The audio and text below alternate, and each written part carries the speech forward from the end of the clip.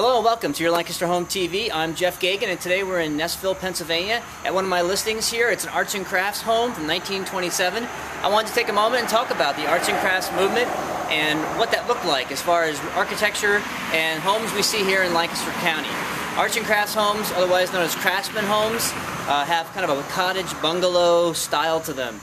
The arts and crafts movement was all about simplicity and being true to the original materials. It kind of originated at the beginning of the 1900s and reached a peak in the 1920s, kind of dying out in the 30s before World War II.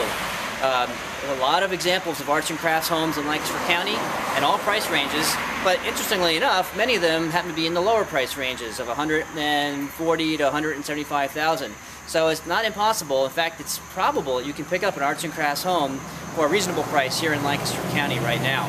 Now this home is an example where we have the wide front porch and we have the square columns, and that's another hallmark of arts and crafts. So you can find that right away as you approach a home.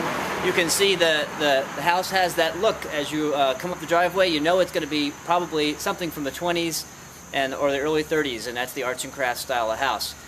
Notice the simplicity. Not a lot of ornamentation. They were very big on being true to the original materials and having kind of a medieval almost feel to it. This originated in Europe, so that's where the medieval aspect of things came in.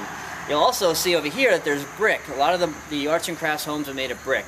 There's a few that are made of stick, but most of them are made of masonry of some sort with wood affectations on the outside. So this is an arts and crafts home. They're fairly easy to spot. If they're in great condition, you can really have yourself a nice house, and they're fun to upgrade, by the way.